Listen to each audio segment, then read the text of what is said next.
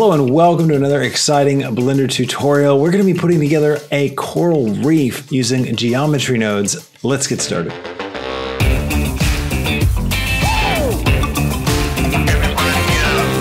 Okay, so what we're going to do today is we're going to talk about how to make a system that's like a coral reef using geometry nodes, using some other cool effects. We're also going to talk a little bit about how to fake caustics. To get started, let's go ahead and set up our camera and get our scene in the right position. So I'm just going to open up my side here and click on the View tab, and I'll click Camera to View to lock my camera to view. I'll jump into my camera, and I'm just going to pick a nice view. Now, one thing I am going to do is I'm going to set up my scene so that I'm along the x-axis and then the y-axis is side to side. This way it's just easier for me to move things around in the scene without having to see all my cardinal directions. I can just know I can push things on the X to get them to go away or come closer to me. Now I'm going to make my camera more cinematic. So I'm going to click on my camera. I'll go to the camera tab and go to the printer tab up here. And I'm going to take my X scale, my X resolution, and I'm going to type in my height, so 1080, and I'm going to multiply by 2.35. And that's going to make the cinemascope ratio, which looks really cool. Then I'm going to come to my camera and I'm going to go to Viewport Display and turn up Passport 2 to darken the outside of my frame so I can focus on my image. I'm going to just scroll in and get rid of Lock Camera to View, and I'll turn that off, and I can also delete this light because we're not going to need that for now. I'm going to get rid of this cube as well. We're not going to start with that. We're going to make some rock mounds first that we can have our coral kind of growing on. So I'm going to create an isosphere by going Shift-A, and then click on Isosphere. And I'm just using this because it's a nice kind of object, creates some interesting geometry, and it just kind of looks cool. So I'm going to take this and I'll bring it up, just so we're kind of looking at it squarely. I'm going to go to my wrench icon from my modifiers, and I'm going to add in a subdivision surface. This will increase the resolution of my mesh. Then I'm going to add in a displacement modifier. And at first, nothing's going to happen except it's going to get larger. I'm going to click on New to create a new displacement texture. And I'm going to click on this little icon, which is Show Texture in Tab, or I can just come over here and click the Texture Tab button. Under Type, I'm going to switch it off the default, which is Image or Movie, and I'm going to set it to Clouds, and this will create some noise that will help to distort my image. I'm going to make it a lot bigger, so it doesn't distort it so much. And you can see you get this nice sort of irregular, rocky shape when we do that. I'm going to come back to my wrench, and I'm going to set the coordinates for my displacement from local, which means base the coordinates on the position, like the local coordinates of this object. So if I move this around, you can see it stays the same, which might be the effect you're after. But I want to use this as like a procedural rock that I can move through my scene and let it be different automatically.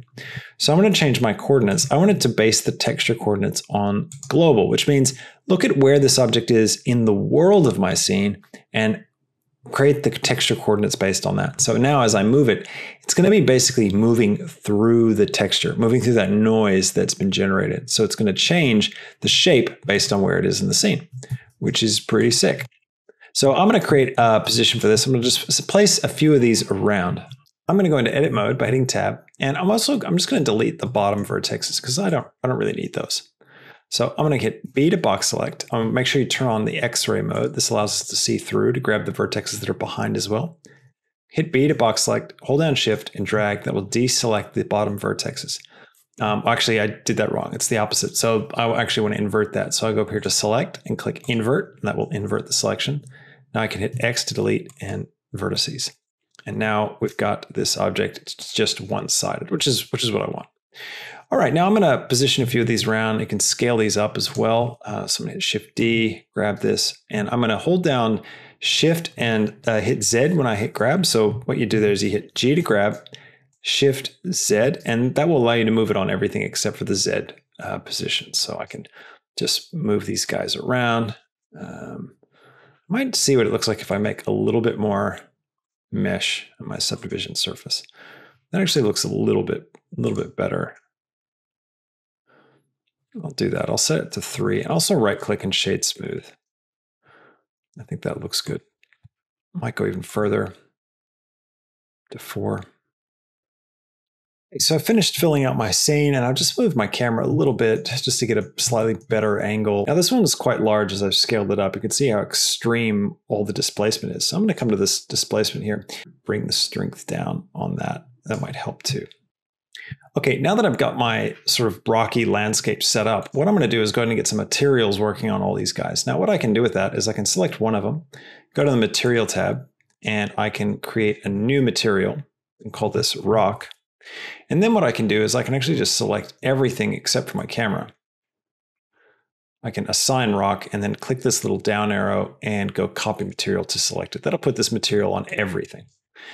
Now what we're going to do is go ahead and set up sort of the look of our scene before we get into any coral or caustics. So I'm going to go ahead and switch to the rendered view. Now we don't have any lights in our scene yet, so we're not going to get any color because there's nothing to bounce the light around.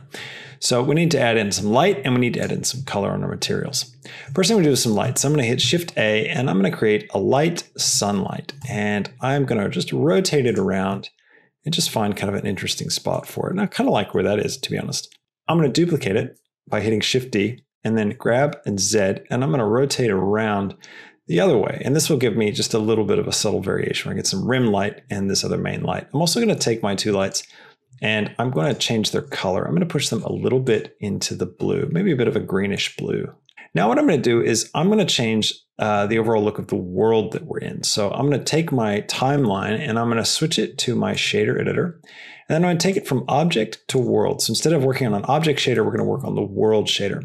So I'm going to go here and I'm going to create a volume scatter node. This will create some volume in our scene. I'll plug this here into the void. Now you can see everything will disappear, but that's because we got this fog that's in our scene. Now, if I turn the density down slowly, you're going to start to see everything appear. Now I can play with this anisotropy, and that will focus the focus around my lights. Oops, I'm going to make sure I don't have locked camera to view turned on still.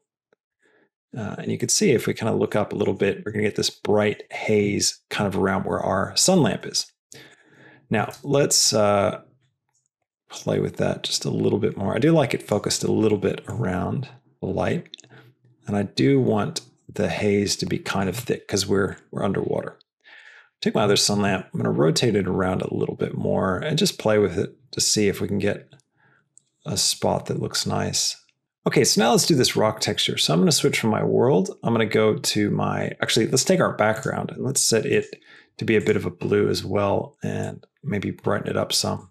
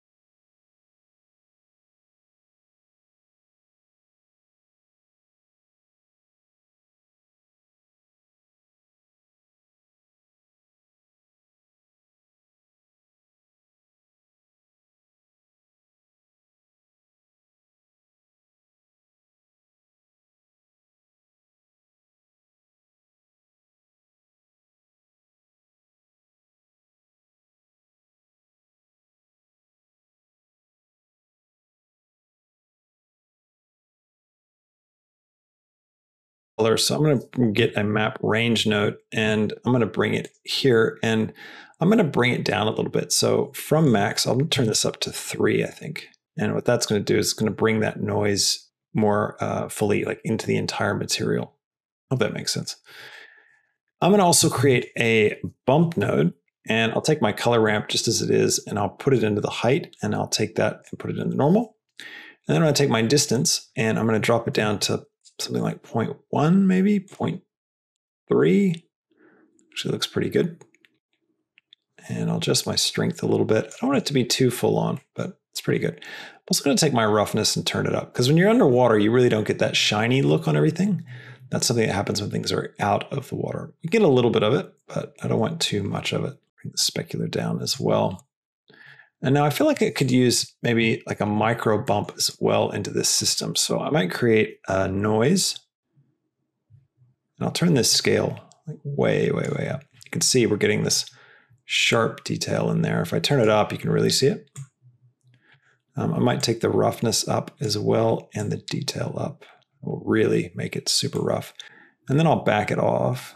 And the next thing we need to do is begin to place some coral in our scene and really brighten the scene up with that coral. So first thing we're going to do is we're going to create one that's more of like a sea anemone kind of style to it. So what I can do is I'll just jump out of my camera and I'll turn off rendered view.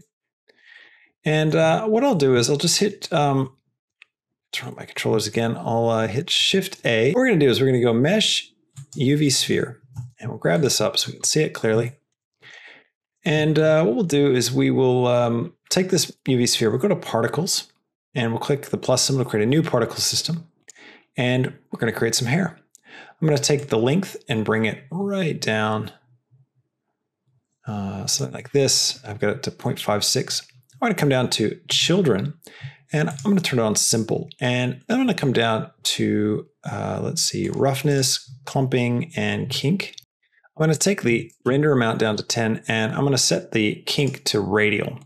And then I can just play with things like the amplitude and stuff just to get a little bit of like a wavy look to it. I might turn the display amount down even to like 5 and the render amount as well. Play with this length some more. Okay, now that I've got this hair, what I'm going to do is I'm going to come to the wrench icon and I'm going to click on this convert button here. And what that's going to do is it's going to make this mesh object, which is identical to the fur, the hair. So I can take that sphere now and I can delete it.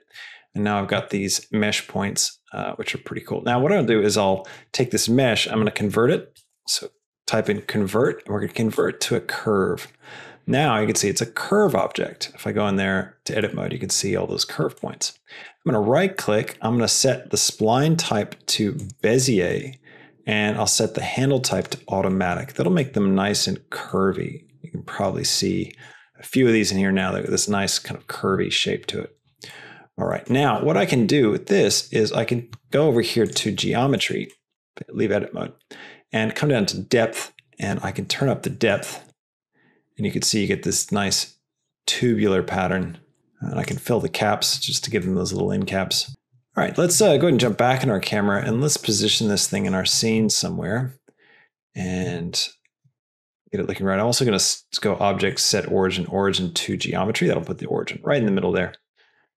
And then we can just position this thing somewhere interesting. And let's head back over to rendered view and go to our material tab. And I'm going to click new to create a new material. And we'll call this Coral 1. All right, now for this one, let's make it a really bright color. Let's go for like a bright pink, maybe. And I'm going to turn on my subsurface scattering. Now what that does is it allows light to kind of pass into and through the object. So I'll pick another kind of nice purplish pink color and turn that right up. And I'll turn my roughness up, my specular down, and just get this thing positioned somewhere that works. Now, we are looking at a situation where we need more light in our scene. It's quite dark at the moment. And so I'm going to take one of these lights and I'm going to play with the brightness settings. So I'm going to turn up my world brightness. So if you go to the world tab, you can come over here and change the color. I'm just going to brighten up the color of my world a bit. Not too much, but just a little bit there. Now I'm going to come back over to my rock texture, and I'm actually going to separate out the color ramp. And I'm going to do a different one so I can change the color specifically on the color ramp. And I'll take these and I will brighten them up and maybe push them a little bit into the blue as well.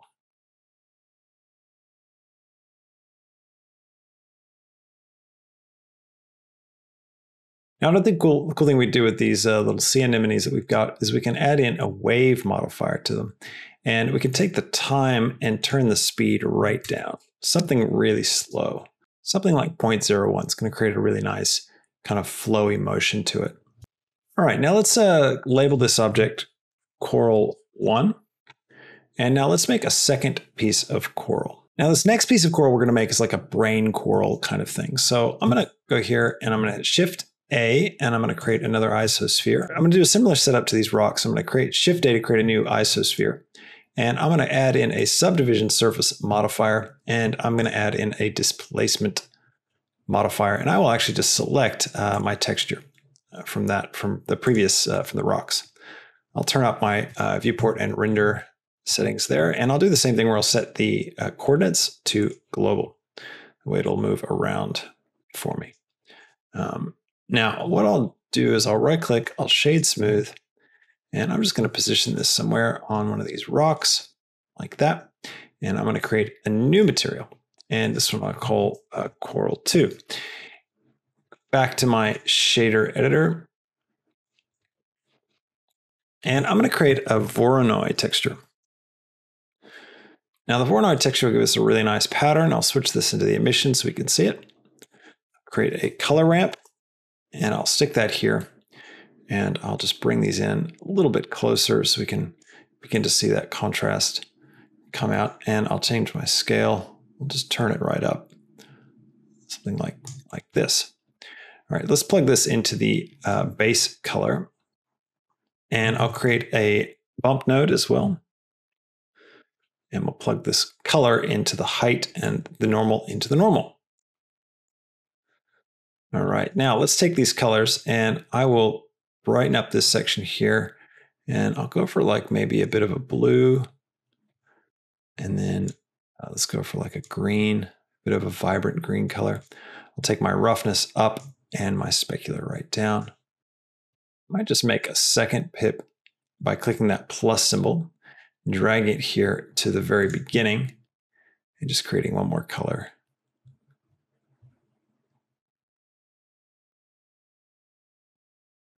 I'm going to take my bump distance down to 0.1 and my strength down as well a little bit. And I'll also try taking my randomness and playing with that. In fact, let's switch. Let's go from F1. Let's go distance to edge and see what that looks like. It's going to change the way things read a little bit, but oh, that looks cool. That actually looks a bit better. There we go. All right, so we've got two types of coral. I'll call this one Coral 2. All right, now let's take both of these corals and we're going to put them into a new collection. So I'm going to click on my main collection. I'll click plus to create a new collection, and I'll drag these guys into it, and I'll call this my coral collection. I'm also going to create a collection for all of my isospheres. So I'm going to click plus to create a new collection. I'll grab all my isospheres just to clean up the scene. I can collapse that. We can see things. So on my camera view, I'm going to select one of these rocks. I'll just pick this one here. And I'm going to change this from the shader editor, and I'm going to go over to geometry nodes, and I'll click new. I'll type in coral, and I'll just zoom in here a little bit. So at the moment, you can see on my modifier stack, geometry nodes is a modifier, and it happens after my subdivision surface and my displacement. So what I can use now is it's going to displace and subdivide and make the rock look like it does, and then it's going to apply the geometry nodes effect on top of that. First I want to get is a point distribute node. I'm going to drop that here. You can see that my object now disappears. So I need to join whatever I'm going to do up with the original geometry. So remember, everything's being piped in here. The original geometry is here, and it's being replaced by this point cloud that's being generated by the point distribute, and then it's piping out to the output. So this is what it becomes. I can put a join geometry node right here and stick this in, and then bring this one in. And what this is doing is it's taking the original geometry and it's joining it with whatever we do down here. So this is how we can retain it. Now, after I point distribute, I'm going to turn my density right down to like 0.1 or even less than that, 0.01. And I'm going to create a point instance node. This is a node that will instance an object or a collection of objects wherever one of our points are generated that are across the object from the point distribute node. So I'm going to take my collection and I'm going to switch here and I'm going to grab the coral collection. Now I don't want it to do the whole collection. I just wanted to pick randomly between the objects that are in this collection. So I can have a bunch of different coral types in here, and it will pull from all of them to do this effect. Now I want them to distribute them across the surface. So right now my density is turned right down. So I might turn it up a little bit. You can see we got a problem. Things are way too big. So we need to shrink them down. So we can come over here and we can go, let's actually create a random attribute randomize value. And I'll drop this here. And we're just going to type scale. And this will randomly scale the points between two values. And I'm going to do it between 0 and let's try 0.1 maybe. So we'll go from 0.1 to 0.3. Now I want to adjust the material a little bit on my coral here. So I'm going to go over to my shader editor. And I just want to play around with it a little bit more. I might take the subsurface down some. And I'm going to go much more saturated, much brighter with it. I'm going to go over here and I'm going to grab a gradient texture node. And I want to grab color ramp. And I'll take the factor into the factor and the color I'll pipe into the color.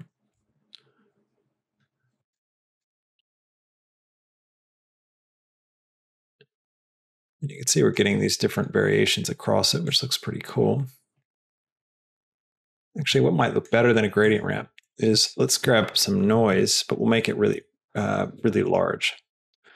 So type in noise and we'll take the factor of the noise and we'll plug it in. This will create a slightly different pattern on all of these guys.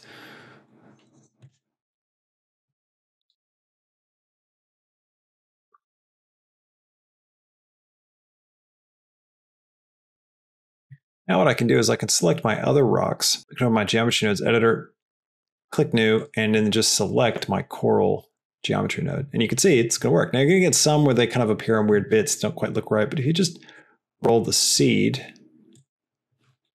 I'm going to add in a translate to bring them all down so I don't get any that kind of appear up like that. So I'm going to grab a translate, point translate node. I'll just drop it in here and I'll just drop it down on the Z just a little bit. So just lower all of them down. The touch should help. And I'll just grab a few more of these. Now they are going to be affected by the scale of these individual rocks. So we need to take these guys as well and apply their scale. So I'm going to go F3, apply scale. Now you're going to see they're going to appear much more uniform across the surface. I'm going to take my main light that's creating all the God rays, and I'm going to really push it into more saturated blue, and that's going to help things out a lot. I'm also going to go back into my world shader, and I'm going to take the density, and I'm going to turn it up to 0.1, make things a little bit denser, and then I'm going to play with this anisotropy. And the next thing we need to do is the caustics. Now this is a really great trick for creating caustics in a scene. So I'm going to select my rock here. Make sure I've got it selected. And I'm going to switch over from world to object. And we're going to make a little object that we can put into all of our materials. So I'm just going to come right here and I'm going to grab a Furoni shader. Just like this. And I'm going to grab a color ramp. Just like this. And I'm going to set this to, let's see, distance to edge. We'll try that first. And then I'm going to plug the color into the emission. And now you can see if I flip these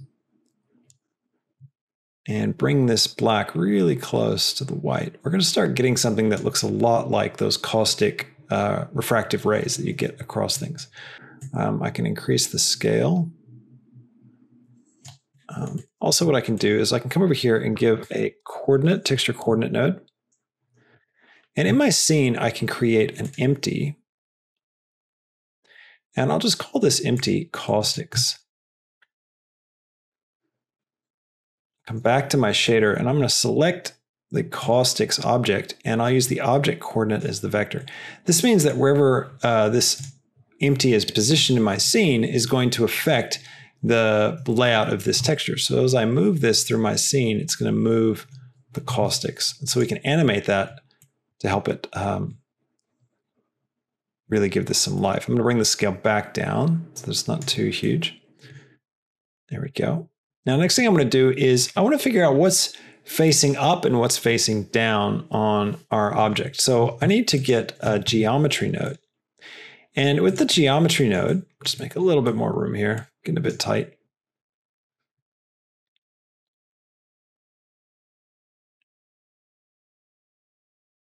I want to use the normal, and I want to separate, get a separate X, Y, Z node. And I'm going to plug this in here. And then if we look at the Z, I'll just plug this straight in the emission so you can see it, and I'll explain what's going on. The normal is basically the direction of every face on our object, on the geometry. So every face is pointing a certain direction. And what we've done is we've taken those directions and we've piped them into a separate X, Y, Z. And so we've separated out the Z, the X, and the Y directions that they're facing. And by just looking at the Z, we're looking at basically show us only the faces that are pointing on the Z direction. So it's showing us positive and negative on the Z right now. So white and black. And you can see what the effect of that is. You see everything that's basically facing upwards is being shaded white. Everything that's facing in other directions is dark. So this way we can use this to kind of cut it out of the shadows, cut the caustics out of the shadows. So I can grab a mix RGB shader. I can drop it here and I can take my color and pipe it right into here, set this to multiply, and then turn my factor all the way up to 1. I also want to click clamp.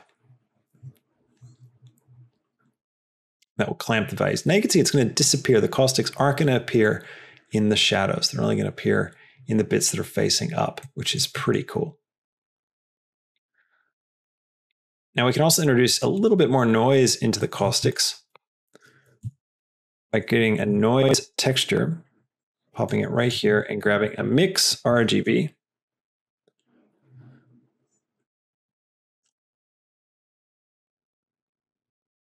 We can drop that right here. Sorry, this is getting very, very cramped. I'll pull this up so you can actually see what we're doing a little bit better.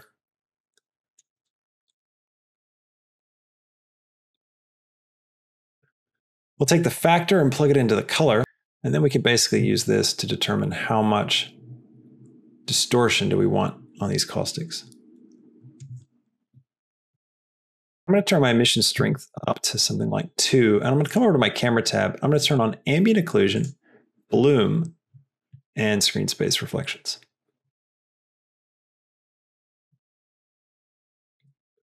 And I'm going to change the color of my emission to more of a blue color like that.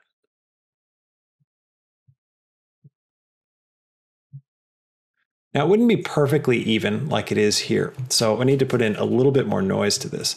So we're going to create one more noise node to do that. So I'm going to grab another mix RGB, throw it right here at the end. We'll grab a noise texture.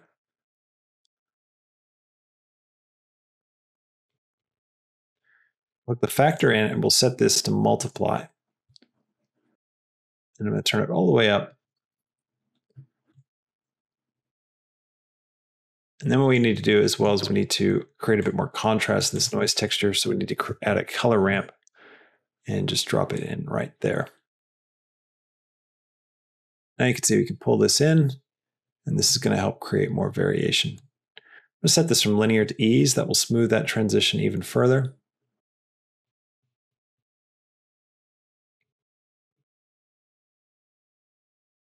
Now by bringing these two close together, we're creating a lot of contrast in this noise texture.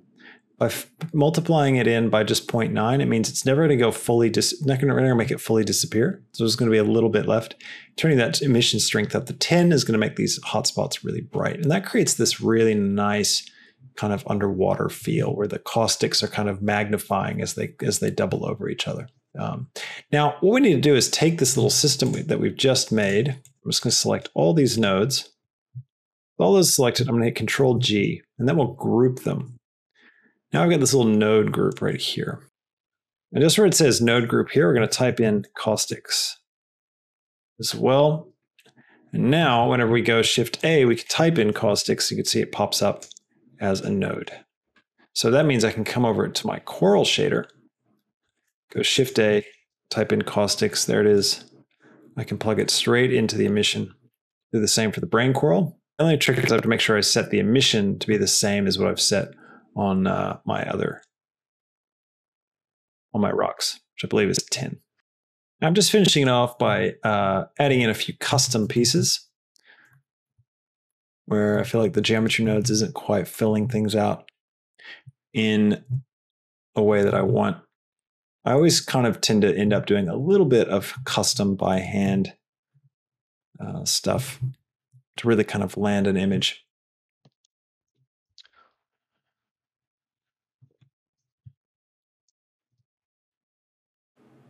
Now what's cool is you can see we can move these rocks around and everything is procedural. The rock is procedural, the geometry node system with the coral is procedural.